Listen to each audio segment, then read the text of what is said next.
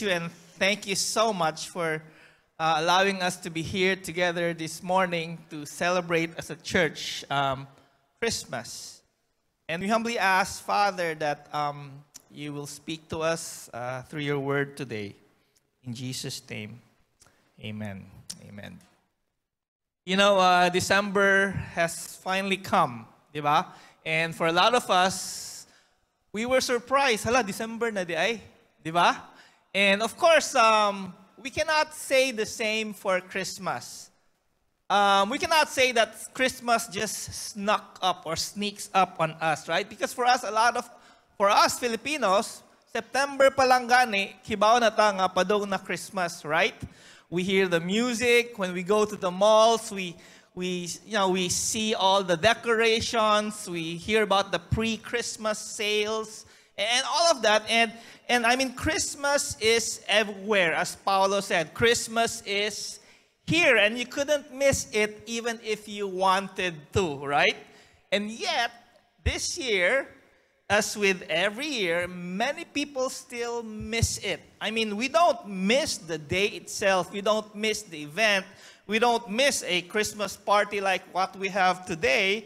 But we do miss the meaning, the joy, the wonder of Christmas, even for us Christians. Even for us who call ourselves believers of the Lord Jesus Christ. And as I was thinking about what I wanted to share to you this morning, I was just wondering, what was the tone, what was the feeling, what was the outlook of the people during the first Christmas? I guess we saw something of a part of the story when we saw all of the presentations this morning, right? But by and large, the people at that time, or at least number one, they were unaware. Secondly, I think there was a sense of hopelessness. And there were people who were basically indifferent. Unaware, hopeless, indifferent. Unaware why?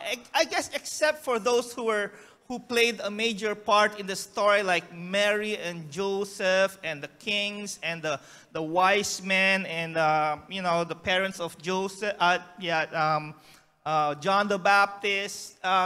Except for them, by and large, nobody expected anything on that day, right? In Luke chapter 2, verses 1 to 3, it says, "In those days, Caesar Augustus issued a decree that a census should be taken of the entire Roman world. This was the first census that took place while Quirinius was governor of Syria. And everyone went to his own town to register." What does Luke tell us here? He's basically just giving us the rundown of what was happening in the government, the political situation at that time. A decree, a census was given, or a decree was given that everybody should go to their hometowns to register. And Caesar Augustus was at the height of his power at that time. Rome was at the peak of its power as a nation, and a lot of smaller nations were subject to Rome. And if you think about it, the decree sent ripples to everybody, most especially to Joseph and Mary, right? Because Mary was with child. And so going to Bethlehem from Nazareth would not have been easy. And probably, very likely without their knowledge though, Joseph and Mary probably did not realize that what God was doing was that he was fulfilling a prophecy that was given by Micah. Micah chapter 5 verse 2 says, "But you, Bethlehem, Ephrathah, though you are small among the clans of Judah, out of you will come for me one who will be ruler over Israel, whose origins are from ancient times." I mean, if you think about it, Nazareth was far.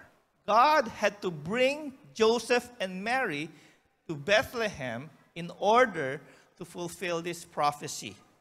But by and large, if you think about it, the population of the entire country, of the entire world at that time, they didn't expect anything. They were unaware of this wonderful thing that was happening on that first Christmas. And if we're not careful, we will be falling into the same situation as well, right? We can be very consumed with what's happening around us, how it's going to affect us, how it's going to, impact our lives. We're thinking about the economy. We're thinking about, is the dollar going to go up or go down? We're thinking about gasoline, rollback of gasoline, is it going to affect us or not? Or maybe, just to bring it a little bit closer to home, some of us are thinking, I wonder if I'm going to get my 13th month pay, right? Maybe the company hasn't been doing really well, and I'm not sure if they're going to give us 13th month. Or maybe, are we going to receive bonus, right? And maybe if you're a business owner, you're thinking, I wonder if next year will be better, and you're looking at the sales, you're looking at, clients, and you're thinking, I wonder how it's going to be. Now, of course, there's nothing wrong with that, right? Nothing wrong with, it's just that because of all these things, we suddenly become unaware. We're distracted. We're too busy looking at different directions. So that's the first thing. They were unaware. The people at that time, unaware, just like us also. They were also hopeless because that was what the Jews were dealing with on that first Christmas. Now, although the Old Testament was full of prophecies about the coming Messiah, generations have come and gone, right? Centuries have come and gone, no Messiah. And so even if with all the 300 prophecies that they found in the Old Testament, time passed by and it's just easy to lose hope.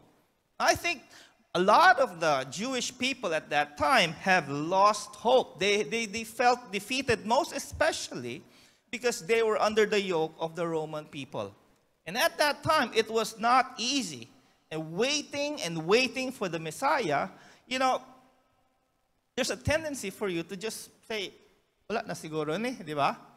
And I think some of you can recognize that because you're in a season where you've been living with a time of waiting. Perhaps you've been waiting a long time for God to rescue you, to do something for you. But the longer you wait, there's nothing happening, the more hopeless you become, right? Because the truth of the matter is we don't like to wait. Amen. We don't want to wait. If you go to a restaurant, for example, to buy coffee, they give you this little gadget that will light up when your coffee is around. Diba? And so you have to wait until that thing lights up. Or if you go to a bank, for instance, or a government office, they'll give you a number, right? And it says number 30, and then you look at this, the television or the screen, and it says number 10. Sige, there's 20 more people waiting before me. And you wish life could simply be like that, diba? For example, if you're waiting to be married, and you want to be married for a long time, and unfortunately, there is no deadline. There is no sign, and nobody tells you you can wait for 4 months and then finally you'll get married. Or you're waiting for a job and somebody tells you, just wait for a year. I mean, waiting would be easier, diba, if it's like that. I mean, there's a time frame. But life doesn't happen like that, diba? You've wanted to You've been waiting for God to fix your finances. You've been waiting for God to fix your relationship. You've been waiting for your knight in shining armor. Or you've been waiting for God to bring some kind of justice in a situation that you're in. And for a long time, nothing has happened. That's and for the people of Jerusalem at that time, they have been waiting for this Messiah. That's why in Matthew chapter 12, Matthew had to say this to them. In Matthew 12, 17 to 21, he had to quote Isaiah to remind them of what God had promised. Look at what it says. This was to fulfill what was spoken through the prophet Isaiah. Here is my servant whom I have chosen, the one I love, in whom I delight, referring to Jesus, of course. Now I will put my spirit on him, and he will proclaim justice to the nations. He will not quarrel or cry out. No one will hear his voice in the streets. A bruised reed he will not break, and a smoldering wick he will not snuff out, till he leads justice to victory. In his name the nations will put their hope. And that statement, because Matthew was talking to a Jewish audience, he was telling them, Jesus has come. You can have hope. Now, I believe he's talking to us as well. Amen. Jesus has come. We can have hope as well. But if you think about that time, they were unaware. There was a sense of hopelessness. There was also indifference, especially among the religious leaders. You know, the men read to us Matthew, the story of the kings, right? When the wise men, they were not actually kings, they were wise men, the magi, they went to Herod. They came to him and asked him, where is this king of the Jews, right? Of course, Herod didn't know. He was, of course, threatened by that. So what did he do? He went to the religious leaders. Matthew chapter 2, verses 4 to 6. It says, when he had called together all the people's chief priests and teachers of the law, he asked them, this was Herod, okay? Where is the Christ that was to be born? Verse 5, in Bethlehem, in Judea, they replied, for this is what the prophet has written. But you, Bethlehem, in the land of Judah, notice they actually quote Micah chapter 5, verse 2 here. But you, Bethlehem, in the land of Judah, are by no means least among the rulers of Judah, for out of you will come a ruler who will be the shepherd of my people. When Herod asked the religious leaders what's going to happen and where the king is going to be born, they immediately said, Bethlehem. They knew exactly what the answer was, right? Here's what Bob Deffinbow, a Bible teacher, here's what he says. He says, the chief priests and scribes of Jerusalem had no difficulty supplying Herod with the birthplace of the Messiah. That is Bethlehem. And I believe they had a very good understanding of the details concerning the coming of the Christ. But in spite of all this knowledge, they did not recognize his coming or respond properly to it. I mean, think about it. These religious leaders were God's representative at that time, right? They knew the truth. And if they knew about that, and if they heard about Bethlehem, why couldn't they just go and verify it, right? And if you think about it, it still happens today. A person can know a great deal about religion, a great deal about the Bible, but can remain insensitive and blind to it.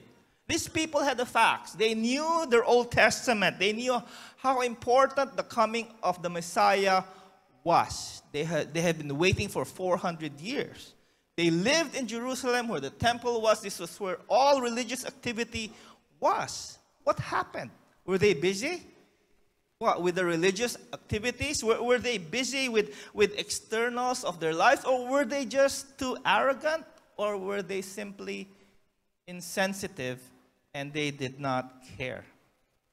See, as long as Jesus is just theory, he won't mean anything to us, right?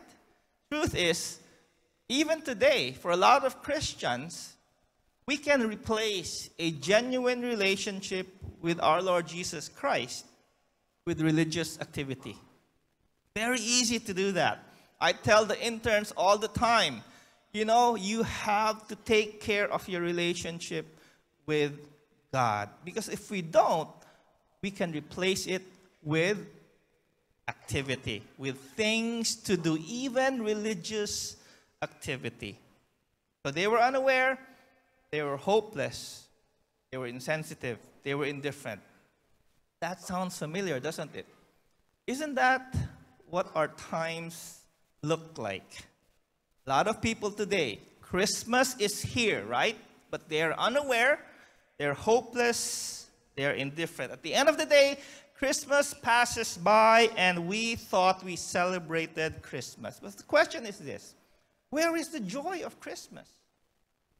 Do we have that? Remember what the angel said to the shepherds.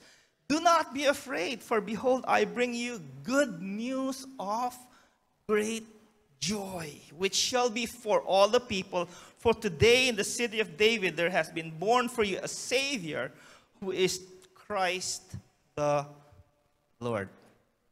Now, did you know that the Bible tells us that Jesus had a joy in him?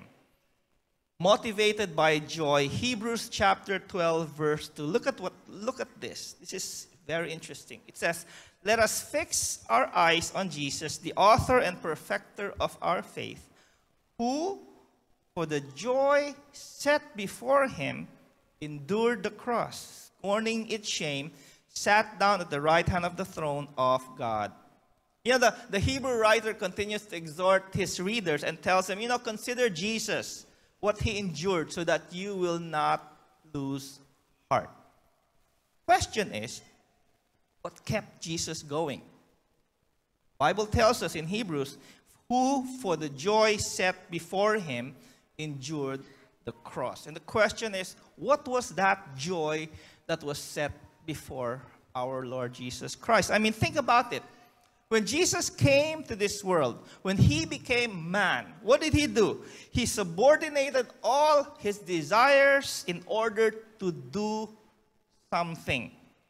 And we're told the reason why he did it, because there was a joy that was set before him. Diba, we know that. If you want to do something really, really important, it doesn't matter how difficult it is, because at the end of the road, we're going to be very happy with the result. That's what this verse tells us. The joy that was set before our Lord Jesus Christ, that's the reason why he ran the race. Because of the joy that was set before him, that's why he endured the pain of the cross. Because of the joy that was set before him, that's why our Lord Jesus Christ allowed himself to be born in a manger, to be born as a lowly human being. And what was that joy? What kept him going? Was it a crown? Was it authority? Was it glory? I believe it's not that. He had all those in heaven. He had everything of those. He had the glory of heaven. He had the relationship with the Father. He had authority over all the earth and over all the universe. But listen to what Charles Spurgeon says. I want you to listen to this. It's a long quote, but this is what he says. He says, the joy that was set before Jesus was principally the joy of saving you and me. I know it was a joy of fulfilling his Father's will, of sitting down on his Father's throne, of being made perfect through suffering, but still I know that this is the grand, great motive of the Savior's suffering, the joy of saving us. It was us. The joy that was set before our Lord Jesus Christ was us. He had everything else, right? He had the Father. He had the glory. He had the authority of heaven. He had the universe. The angels were bowing before him. But he did not have a relationship with us because it was broken by our sin. And if he loved you and me just so much like that, that he would do that for us, to be born in humble means, to be a slave to death, and to be his joy, shouldn't he be our joy as well? Amen? So this Christmas, let's ask ourselves, is the joy of our Lord our joy as well? And I end with this simple story. There was this story during the Depression of a family. And there was this kid who found out that the circus was coming to town. And the tickets cost something like $1. But they were a poor family. And so this little boy goes to his dad and says, Dad, I really want to go to the circus. Can you give me $1? And the dad says, I'm sorry. I can't afford $1 for you to be able to watch the circus. But here's my suggestion. Maybe you can work, or you can do some part-time job and try to earn a little bit of money and then I'll give you the rest. And so the boy did that. He worked hard through the summer, and he mowed the lawn, he did babysitting and all of that. And finally, the circus came to town, and his dad gave him just enough for him to buy that ticket. And so he was so thrilled, right?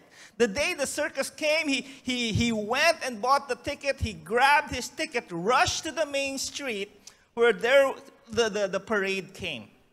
And he was so thrilled. When the parade came through the main street, he saw all the clowns, all the elephants, all the performers, and he was looking at it with awe. And a clown came by, danced around him, and the boy took his ticket and put it on the clown's hand. And he eagerly watched the rest of the parade go by. And after the parade went, he went home. He told his dad, Dad, I saw the circus. It was so great. But the dad was surprised. How come you're home so early? Tell me, what did you see? And the young boy told the dad, the parade went down the main street, and the clown and all of those performers, this clown that came, I gave him my ticket. And the father told the little boy, son, you did not see the circus. You just saw the parade. And you know what? That little boy reminds us of what many people do on Christmas Day during this season. We get so caught up with the carols, the celebrations, with the trees, the lights, with the eatings, with the gifts. And we think we have experienced Christmas, right? But really, what happened is that we just saw the parade and missed the main event. True joy of Christmas. Because the true joy of Christmas, Jesus Christ himself. Amen? So don't let Christmas sneak up on you here. Don't be unaware. Don't be hopeless. Don't be indifferent. Because the joy of Christmas here, Jesus Christ himself. Amen. Let's pray. Thank you, Lord, for this wonderful time that we can be here to just be simply reminded of what our true joy holds on. And it's the joy of Jesus Christ himself. Today, as we celebrate with one another, as we have fellowship with each other, may we be reminded that everything that we do here today is not for ourselves, is not to have fun, although all of these things are wonderful gifts from you. But to be reminded that everything that we do, the reason why we can celebrate is because Jesus has come and that he is our source of joy.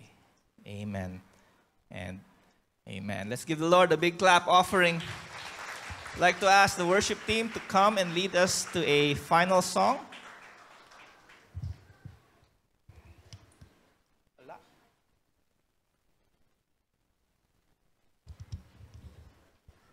Let's all stand up from our seats.